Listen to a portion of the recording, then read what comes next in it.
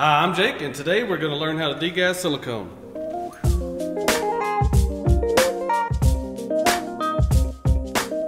The first question we need to ask is, why do we even need to do this? Why do we bother?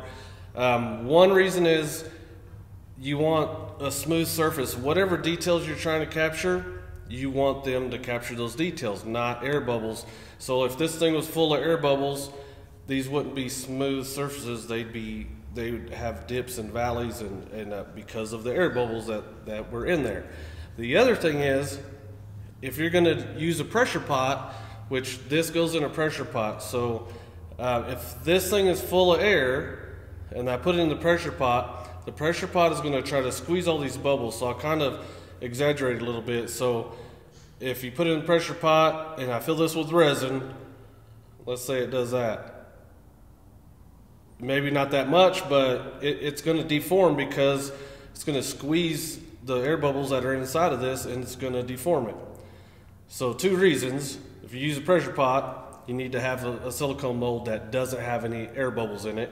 And then if you're trying to catch details on, let's say, a skull or a heart or whatever it is, you don't want air bubble details. You want the details of the figure that you're trying to duplicate. So that's why we need to degas.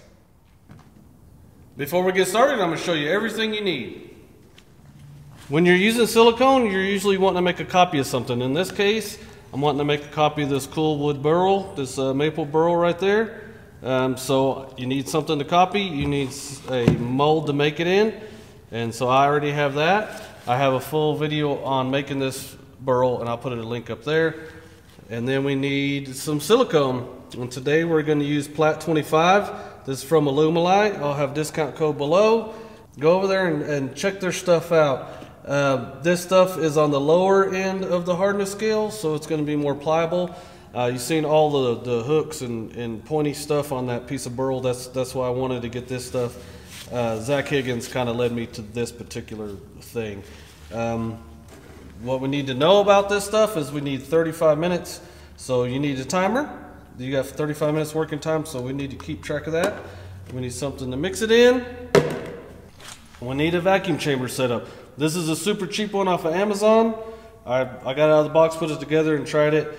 It seemed to work just fine. It is a cheaper one, but what do you need? If the cheap one works just as good as the expensive one, then why spend more money? We're going to test this out today. I like the price of this thing. There'll be links below. And last but not least, we need some gloves and some safety glasses. Turn our timer on. This stuff is 1-to-1 by weight or volume, so it doesn't matter. If you want to scale it out, scale it out. If you want to just go by the numbers on here, then go for it. So what I'm going to do today is I'm going to put, this has a graduated thing 1 to 10, and then there's space above that. I'm going to do one of the parts to 2, another part to 4, and the reason for that is 2 parts. Silicone sticks to silicone, so if I undershoot it, that's fine. I can make some more and pour on top of it. And I don't want to make a whole bunch, and then if my mold is leaking, leak out all my silicone. Super irritating. So the other part is this stuff, when we get it in the vacuum chamber, it's going to bubble way up. So I want to make sure that I have enough space in here for the bubbles to go. And then once it's done, you'll see while I show you, it's going to come way up and then it's going to go down while it's when all the air is out of it. So that's the reason we're going to make a smaller amount for a few reasons. One, so we don't leak out of our mold, and the other one, so we don't over bubble this container. So let's just start mixing it.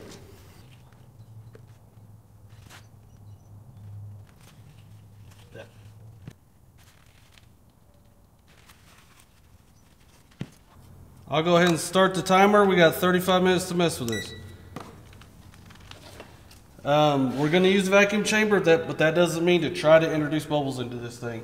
We're going to mix it slowly. I'll probably mix it for probably at least 5 minutes straight.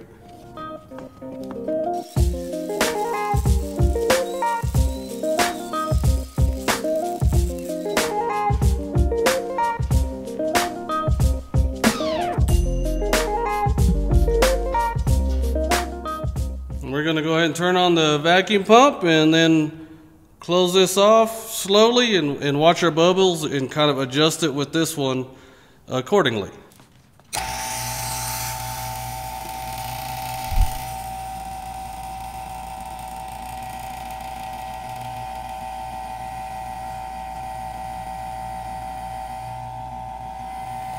It's already doubled, so I gotta watch it. I'm kind of getting nervous already. So I'm gonna let some air out of this and kind of keep it under control.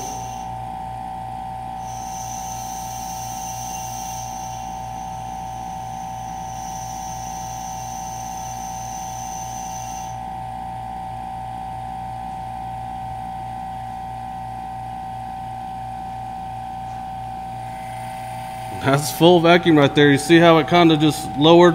It lowered down by itself.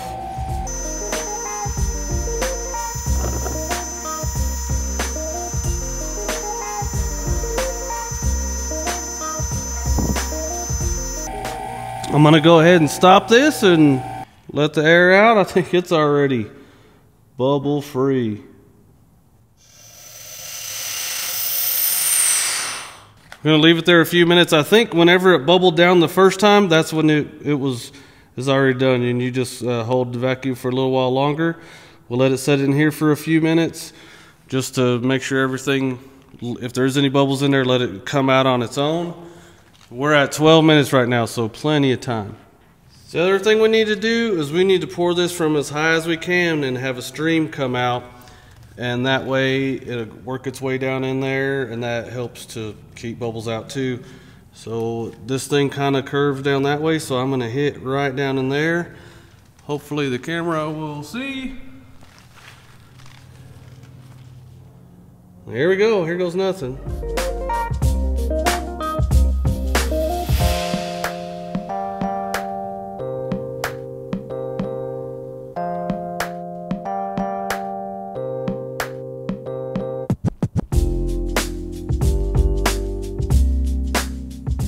I'm going to do another batch of this, but I don't think I need to do that much. So I'm going to go half of that.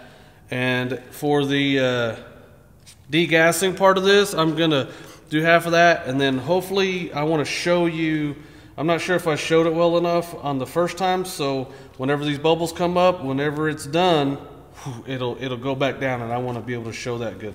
So I'm going to mix this up. Nobody needs to see this. You're going to see me in the vacuum chamber next time you see me. So here we are again. Hopefully I'll be able to show you better this time.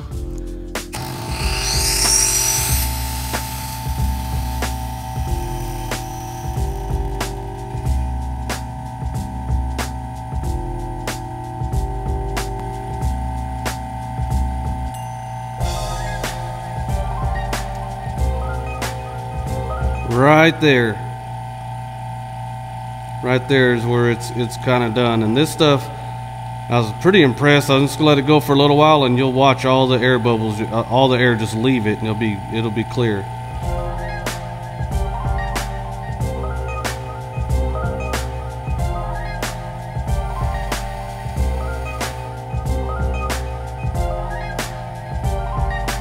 Here it is. It's about to be gone. All the bubbles are about to be gone.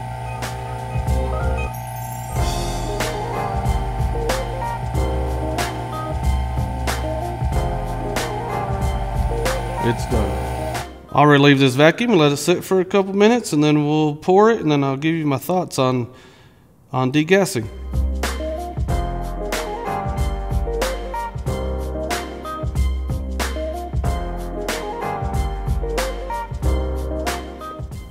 I've used silicones plenty before, but I was always skittish of using the vacuum chamber to degas it.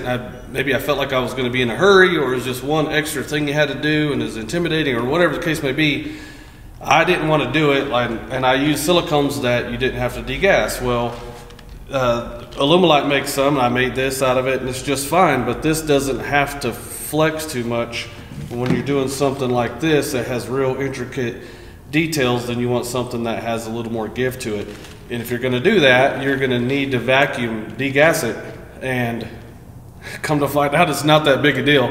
You have plenty of time to do it. you guys seen in the video how, you know, how fast it did it, how I thought it was pretty cool how clear it was, and it was very apparent when the air was out of it. So I think I won't limit myself to the silicone that you just have to, that you don't have to degas. I'm gonna go ahead and start doing this stuff now, and it's fun. All this stuff, I'll put links to it below and all that stuff. And then if you want to see this blank become a fake burl, then go ahead and subscribe and hit the bell and all that stuff, and wait for notifications for that one. It's too cold to pour right now.